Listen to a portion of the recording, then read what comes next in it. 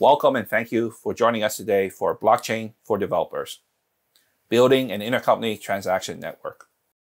Because future-looking statements are inherently subject to risk and uncertainty, our reminder is that you should make any purchasing decisions or investment decisions based on products that are currently commercially available.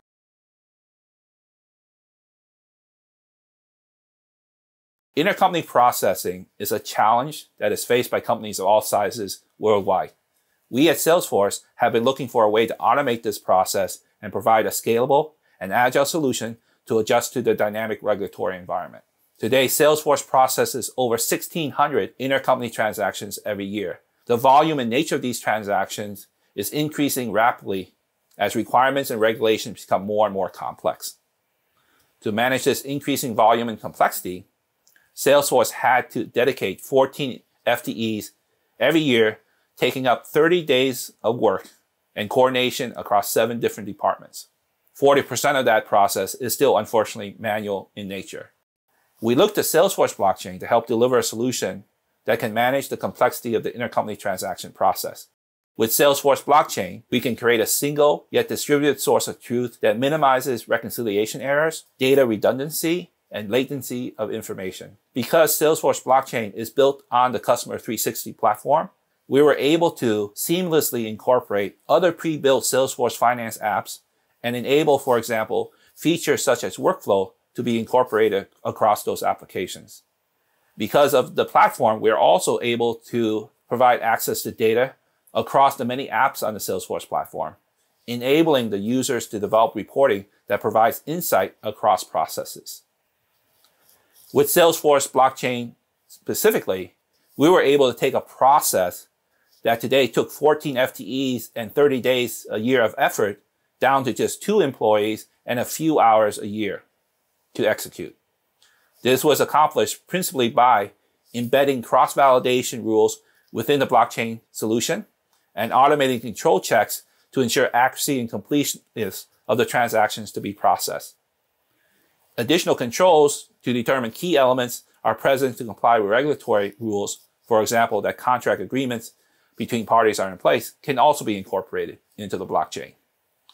We also are able to automate regulatory compliance by enabling the generation of compliant invoices and tax reports on demand, all through the blockchain platform.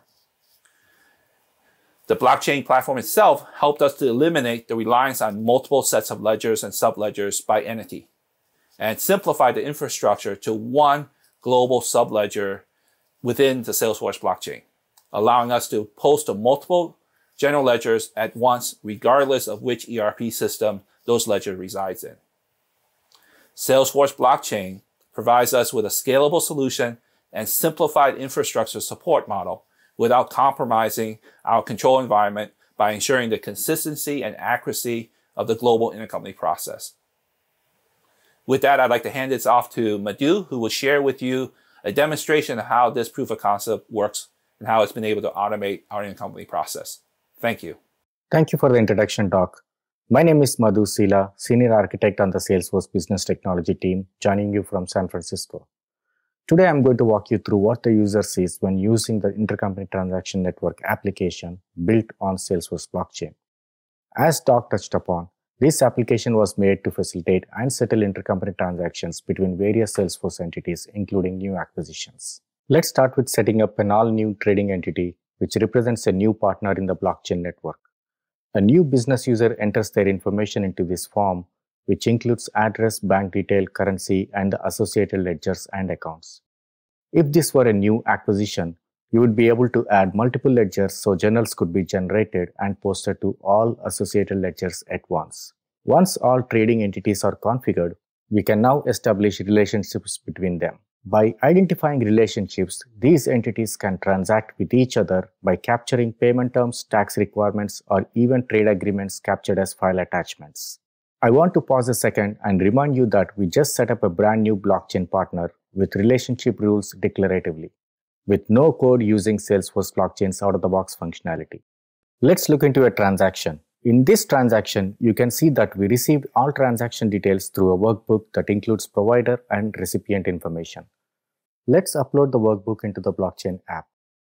The blockchain automatically goes through all the predetermined validation rules and notifies users of the transaction success or failure. For this example, there are 11 records where there are 2 transactions failed and 9 succeeded with a status message for each. It shows that the 2 failed transactions were because there was no trade agreement set up between the 2 entities. The app allows you to re-upload the corrected workbook and will only process transactions that have previously failed. All successful and validated transactions get recorded onto the blockchain and goes through netting and settlement process, ultimately generating journals for the entity ledger consumption. Let's add some more detail into the transaction, which are recorded as headers, lines, and distributions on the blockchain.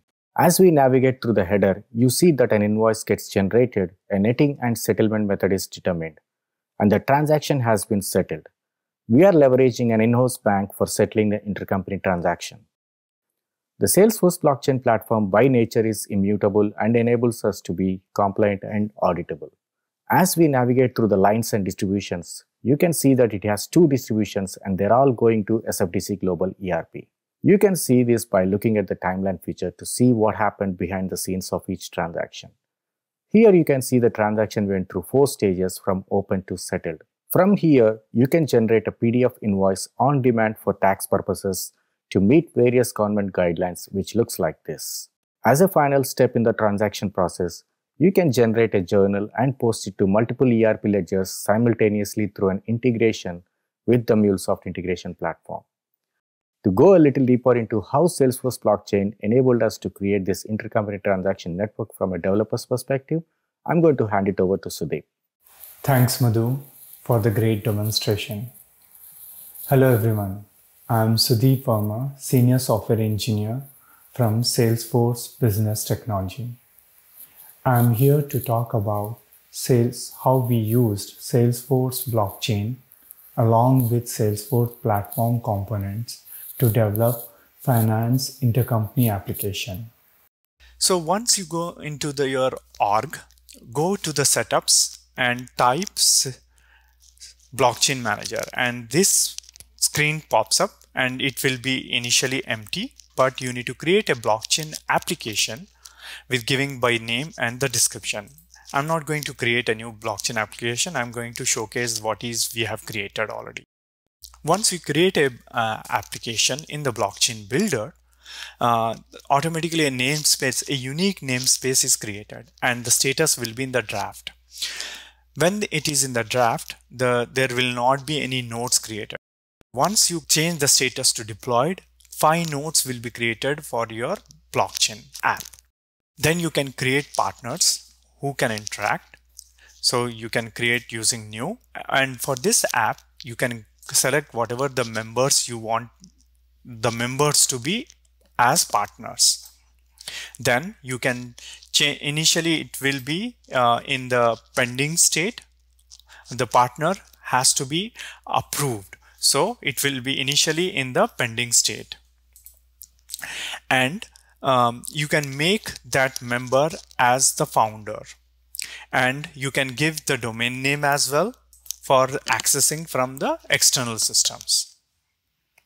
In blockchain, you can create distributed objects. These distributed objects can interact with your Salesforce objects. So that is the power. So you can create this distributed object not only on the Salesforce platform you can interact from anywhere, any other applications you can access these distributed objects.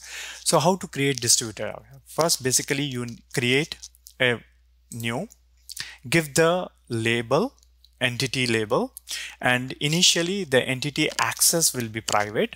But if you want to access these entities from outside, you need to make it as public. And initially it will be in the draft state. Once you need to flip it to deployed so that these objects are getting deployed onto the nodes. And you can even make the object inactive. If you feel that this object is no more in use, you can make it inactive. So I will go into whatever the objects, distributed objects I have created. Now you can create for that object, what are the fields inside that object. So this is my master data. So I have created certain fields which are required for my POC.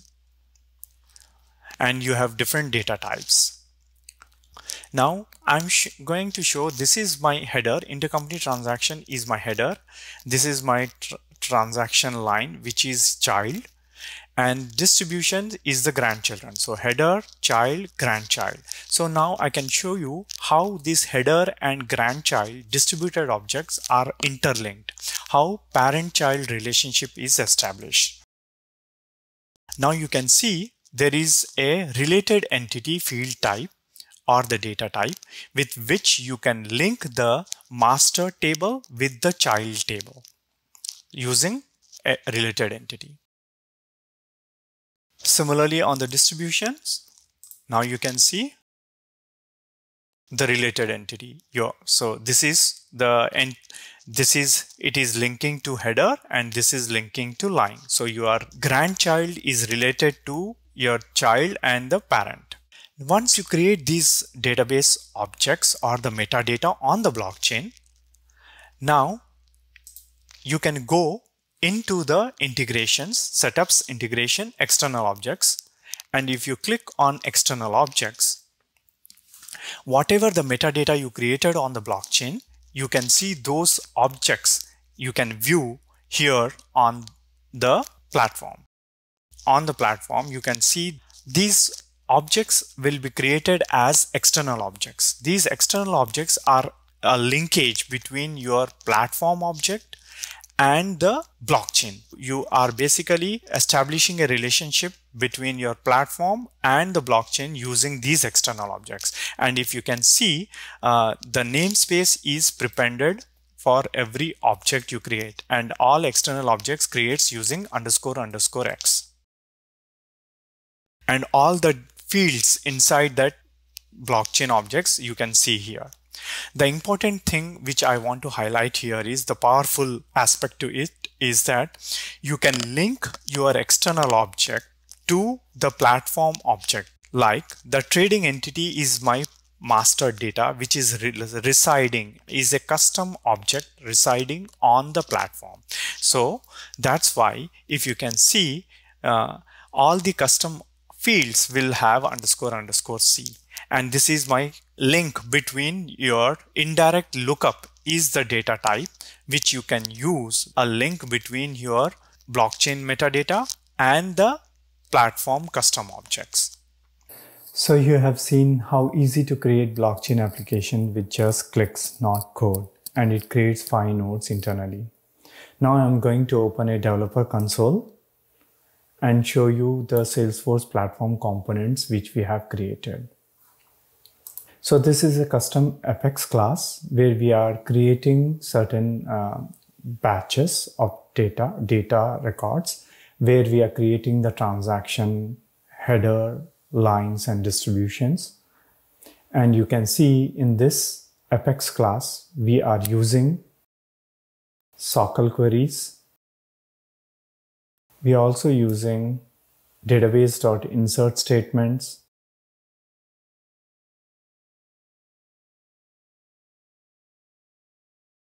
We are also using database.update statements.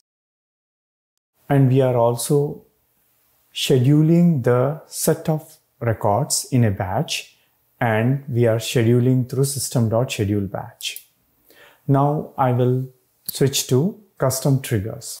So in this custom trigger, what we are trying to do is we are creating the start date, end date, period date whenever the data gets populated into one of our custom staging table. Now I'm going to show you a process builder. So if you go into the setups and navigate to the process builder, then you can create one of the process builder. Whenever the data gets loaded into the tax workbook staging table, we invoke a process. So the process is we are loading the data into this tax workbook when the records get created. We are not using any criteria for external ID field. Basically, we are populating the ID field from the staging table onto the external ID field. Now I'm going to show you a custom report. So if you can see here, this is a custom report. And we are pulling the fields from the blockchain transaction header, lines, and distribution data. And this report, we can filter by GL date, ERP system name, and the tax workbook. Right now, I'm pulling the data for the SFDC global ERP system. So basically, we are pulling this data from the blockchain and for that tax workbook and sending that GL output to the Oracle ERP system. And we can export this report in any format, especially in Excel or CSV format. We are exporting in a CSV format and sending to the ERP system. Thanks everyone for your time. I will now hand it over to Dr. Tran. Thank you very much, Sudeep. And thank you very much, Madhu, for sharing with us all the great things about the new project and also how we were able to execute that in such a quick and efficient manner. And I thank you for your time. And stay safe, everyone. Take care.